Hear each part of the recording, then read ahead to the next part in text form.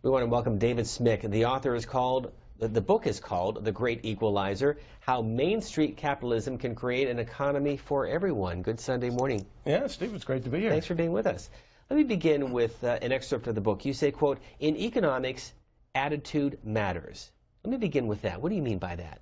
Well, I think I started to look at the last decade or two, and we have an economic system that we thought could be easily controlled by the normal macroeconomic policies. Cut interest rates to zero, and you'll have an explosion in new businesses and new consumption. And it didn't happen that way, because it doesn't matter if interest rates, if you don't believe in the future, and if you're scared of the future, interest rates can be zero, and it doesn't matter.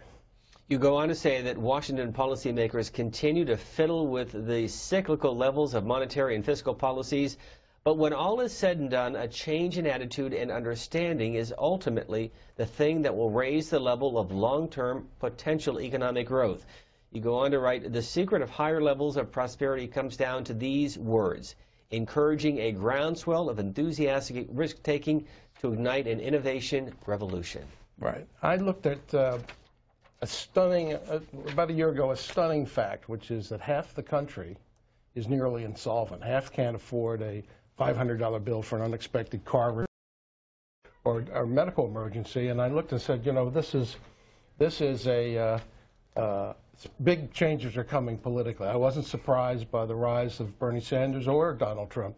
And so I began to look carefully at why we weren't growing at the same rates that we had grown in the past. And a lot of it was that business startups are way off. I mean, it's great for jawbone corporations, you know, to come back into the country, but you know, a lot of those jobs are going to be robot jobs. And the jobs that the explosion comes when small firms start up, and more importantly, when they go public. Most of the jobs come after a small firm goes public. Companies are finding it so expensive to go public for a host of reasons, and so I began to look. Said that's really the disease that's really undermining our economy. So, as you point out in this piece for National Review, forget about Wall Street. It's Main Street capitalism that will boost the economy. So, specifically, what are you calling for, and what's not happening that you think should be happening? Well, I think if you look at the behavior of Washington policymakers, and I would throw in the Federal Reserve, since the financial crisis, it has been to preserve the big and the established and the status quo, because they have systemic risk to the entire financial system. But the little guy got very little in terms of, I mean, it's very hard for small businesses to get loans. They were suffered, and you have almost a non-enforcement of policies to control the corporate sector. You look at antitrust policies. I look at the regulatory situation in the U.S. and how the small the large manipulate that system to the disadvantage of the small. I mean, look at the centers of tech, which, you know, the major, you know, ground central tech centers of Facebook and Google. They spend more on lawyers and buyout experts to stifle competition, to control competition, than they do on research and development. And that's kind of I call it a corporate capitalism that has stifled the innovative spirit, and we really need to get back to a much more level playing field. And I outline in the book 14 points, things that we can do that I think on a bipartisan basis that can turn these things around. And I'll make one other point about attitude and why attitude is important. When you look at periods in the last 50 years when Washington could show bipartisan spirit and could solve problems in a bipartisan way, growth was twice as vigorous, twice as high as when we kind of fell into this partisan quagmire where both sides hated each other. So do you blame the Republicans as well? I blame both. I really do blame both the Republicans and Democrats, and I blame both parties for allowing a corporate capitalism to descend on this city. Because this is and to ignore it. I mean, they have, part of it is campaign finance, but we have a system that has been taken over by the large, and the little guy's not getting a shot. The American people are angry, you're right, and with good reason. Their country has fallen into a slime pit of mean-spirited partisanship that will be difficult to reverse. This new era of hatred has contributed to broad-based policy shutdown. Stalemate and division are two reasons for America's, quote, new normal of mediocre economic growth rates. I agree. If you look back at the Reagan years, Ronald Reagan and Tip O'Neill, the Democratic Speaker of the House at the time, Reagan, a Republican president, they saw that Social Security was about to go down, and they got together and they fixed it. And neither side got what they wanted, 100%, but they fixed it. And I would give Bill Clinton credit during the Clinton administration. He lost control of Congress. He didn't just go and say, we're going to run a rearguard action to try to undermine the Republicans. He said, look, I'm going to negotiate with them. I think he got probably a little better than he had to give, but it was a successful period. He and Newt Gingrich, then the Speaker, they produced the budget. They produced surpluses. When the system works together, it doesn't mean all the time because there are differences, but when the system comes together on the important things, then this country grows. Statistically, it grows at twice the rate it does when the country's tearing itself apart. You served as Chief of Staff to then Congressman Jack Kemp, right. And one of his students, if you want to call him a student, is now the Speaker of the House, Paul Ryan. Right. Has he taken the Jack Kemp approach to his speakership? Well, he's tried. He's tried very hard to not get into the divisive. I mean, Kemp was a very unusual politician. He hired me. I had a background as a Democrat, but I was a conservative Democrat. But I was, nevertheless, he was not particularly, he didn't care about partisan labels, and he was a uniter, not a divider. And I think Paul has struggled. He's tried to go in that direction. I commend him, but it hasn't been easy. What was Jack Kemp's biggest regret in politics? I think his probably that he did not, when he ran for president, he did not take it as seriously in terms of the nuts and bolts of actually doing that. I actually think that in 1988. Yeah, in 1988. I think that also, if you got to be a little strange to run for president. You got to be, I mean, to go through what you have to do. People who do that are different from most other people. And I don't think Kemp had that kind of, he wanted to change policy. I don't think he was driven by the sense of, I need to fulfill my destiny to be president of the United States. So there were a lot of things he just didn't do. A lot of compromises he took. He took positions that hurt him with the right, frankly, in the primary season, and he paid for that. But I think his fundamental thesis, which was, we can't move ahead and leave anyone behind, even though he believed in a growth message, was I think really something that was commendable, and it was really his influence on Reagan that I think he'll be remembered for historically. I was there in the meetings when he said to then Governor Reagan, I want to support you, but you got to stop talking about welfare queens and all this other ugly stuff that has a subtle racial overtone to it. And Reagan said, you're right, and switched, and suddenly they talked about economic growth and expanding the economy for everyone. They even got into enterprise zones and things like that. So I think from Kemp's standpoint, that's a big legacy, and his ability to influence Ronald Reagan, particularly in the early years. David Smick is our guest. The book is called The Great Equalizer, 202-748-8000. Our line for Democrats, and 202-748-8001 for Republicans. Send us a tweet at C-SPAN WJ. Join us on Facebook at facebook.com/C-SPAN. What is the first economic agenda item that Donald Trump should focus on? Well, I think he's making a mistake by focusing on Obamacare and coming out with this, attaching Obamacare to the first reconciliation bill. I think he should do his tax reform effort, and he should make it bipartisan. In 1986, the last big tax reform we had in this country, it was bipartisan. I worked on that, and it was Bill Bradley, people like that, who were willing to go across the party lines and come up with a system. The tax system today is 6 times more complicated than it was after we reformed it in '86. And so to a certain extent, to clean out the barn, of the manure periodically, and I think that this is the time. And I think but they have postponed that. It's going to be on the. Let's go to David, joining us from Akron, Ohio, our line for independence. Good morning. Good morning.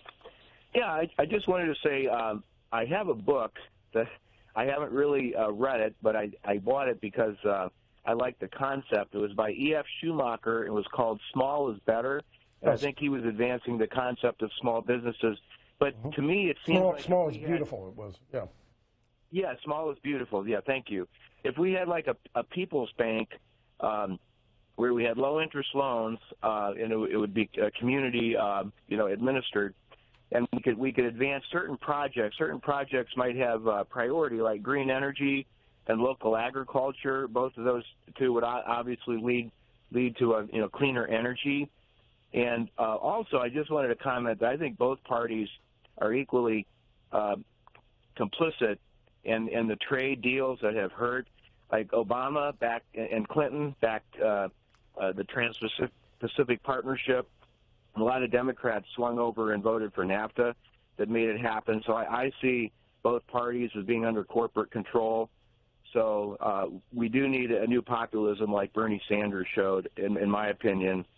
So we can still have, free enterprise, but free enterprise with a community face, with a community conscience. Thank you very much. Yeah, I think you make some good points on the. I agree with, believe it or not, with Bernie Sanders in this respect. The system is rigged. Now, I don't agree with his conclusion, which seems to be to move to a kind of European-style social democratic system, which I spent a lot of time in Europe, but it's not very pretty, and they hasn't performed the way they expected. But I would look at. I think that there is a something that we've got, that Donald Trump in particular needs to pay attention to, and we need to pay attention to.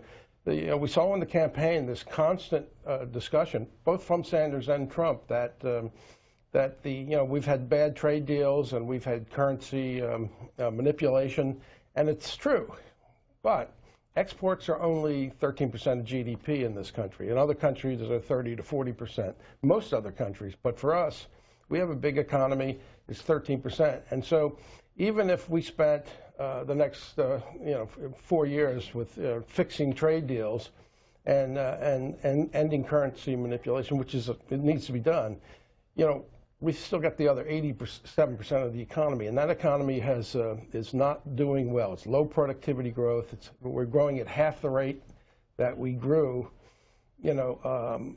historically. I mean, if you look at this country since its founding, we've grown at an average annual rate of 3.7%.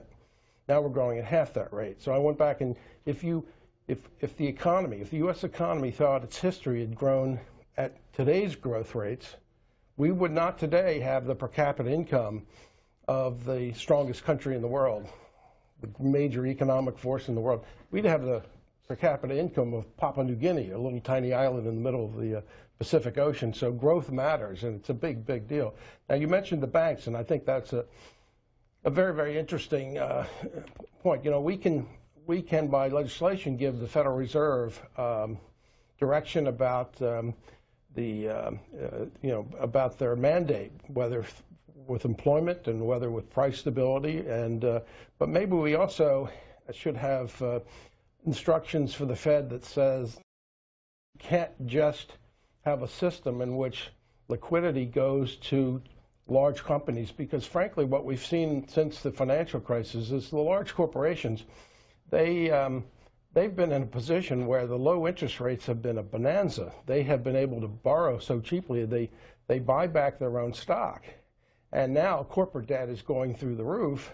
And look, I don't concentrate on populist anti-corporate jargon, but the fact is during this time, the community banks and the regional banks, the workhorses for the small economy, they've been financially suffocated, and it's really unfortunate that both the Federal Reserve and the congressional banking committees didn't take a look at this and say we've got to do something. We cannot have that part of our economy, the bottom-up grassroots part of our economy that's so responsible for so much growth.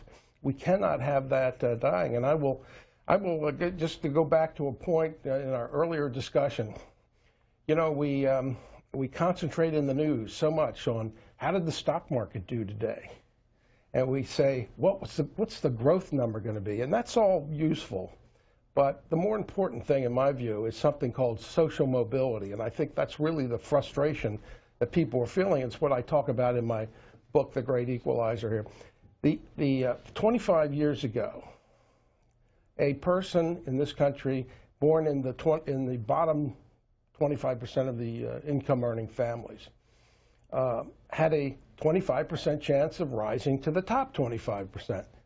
Again, you're in the bottom, you have a 25% chance with hard work, determination, some smarts, a little bit of luck, of rising to the top. Today, and that was my story, by the way, as I explained in the book, today, 5% chance.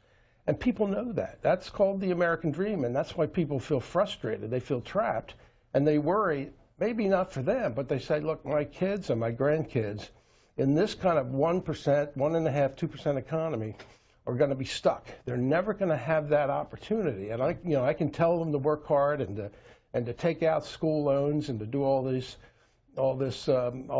effort, but I can't really tell them with confidence that they're going to go anywhere with that because of the nature of our economy. It's stifling. It's been put in the straitjacket, and I think that's why we need to change policy. How Main Street Capitalism Can Create an Economy for Everyone, The Great Equalizer, the book by our guest, David Smick. Lewis is joining us, Pikesville, Maryland, our line for independence. Good morning. Yes, Steve, thank you for taking my call. And I think that people like me who call, we sometimes have great ideas, and I would like for you to maybe have a town meeting where pick some of the ideas and let us get on television. Because what I have to say will take too long. But there's several things that have happened. I'm a black American physician, retired, and I've watched this economics, and for 50 years or more, the black population has been insourced. You write books about outsourcing jobs. But for years, we have been insourced. The minute we got on our feet, the immigrants came in from Europe after the Civil War and took the jobs. Then another wave of immigrants came in after that and took the jobs. So we have been insourced out of the economy, and now we're still being insourced. Most of the small businesses are owned by people who somehow be able to control our inner city economies. I think that what's happening now is that you've insourced so much that the white male is being affected, and now it's an issue. But for years, we have had high unemployment in the inner city, and we have been affected. But now that the people from other carriers are insourcing you and taking the jobs is now an issue. I think that Theodore Roosevelt had it right when he said that the government is business and business is government. So I think there's several ways you could give the lower class or the struggling people a tax break. Why don't the businesses get rid of the burden of health care and make it national? It costs businesses to have health care. Lewis, thank you for the call. Well, I think it makes a very interesting point. When I look at when I say we need to have reform of the tax code, here's one reason. If you are living in Pikesville and you are going to say you want to start up a dry cleaning business, and you're successful, and then you suddenly have 5 dry cleaning stores, and you employ 100 people, and you're doing great things for the economy. It's not just about making money. You're also contributing to the community. You are part of the success of Pikesville, and you're going to pay a tax rate twice the tax rate that the guy on Wall Street who has a private equity firm, he's a billionaire, he's a private equity firm, and he's paying on the bulk of his income, which is called carried interest, he's paying a tax rate of half that amount. And I think that's why I go back to the whole question. Well, that's true if economies were, could be, controlled like you could, and can be, manipulated through an economic equation of some sort. Let me jump in, because John Tanney, in a piece at Forbes magazine, has written about you and your book. The headline is "Wall Street's War on Main Street is one of the greatest fake news stories of all." And he points out that eager to sell a book, you published various op-eds of late asking the incoming Trump administration to shift its focus to the people and away from finance. Supposedly booming economic growth will be our reward if some of the brightest financial minds in the world are neutered. Interesting about your commentary is that he's unwittingly promoted cronyism that he presently ascribing to as Big Bad Wall Street. I saw that, and I didn't know how to respond. These poor Wall Street guys and these poor Fortune 500 guys who have no one defending them in Washington. Oh, that's so terrible. I thought that whole critique was absurd. I mean, look, we have a financial system since the financial crisis in which the short-term interest rates were set at 0% or near zero, and so people the average folk who used to get earn 3 or 4% from their money market funds now suddenly earned nothing. And you say, why did the Fed set rates at near 0%? It did it because the banks' balance sheets needed to be repaired. And when you have short-term interest rates at such a low rate, you can borrow for next to nothing, and then you can buy debt at 3% and take the spread as an automatic profit, and that's what the banks did, and it worked. But it also represented a huge transfer in wealth from Wall Street to Main Street, and you can't deny that. That when you're bailing out the banks, not just with a federal bailout, but with the conduct of monetary policy, there is a transfer, and I think that is a shame because we weren't sensitive enough. In terms of the corporate side, I think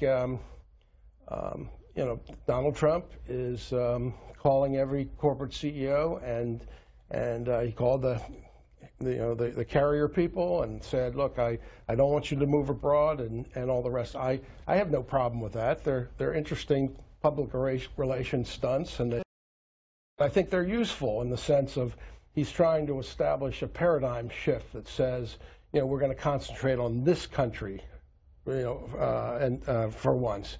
But I don't think we should distinguish that. We've got to separate public relations from economic policy. And economic policy, when you look at economic growth, it's bottom up.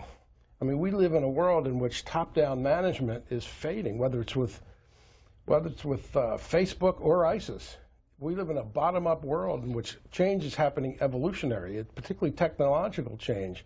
And that's the kind of thing, that's the change, that bottom-up growth that we need to nurture.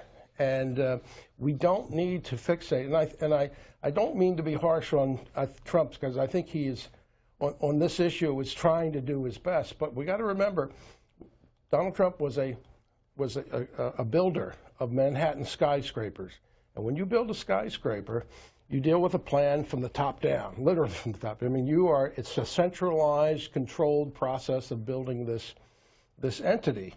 It is not a bottom-up evolutionary process, but that's what the economy is. The economy is not a machine that spits out, loaves of bread at predictable rates.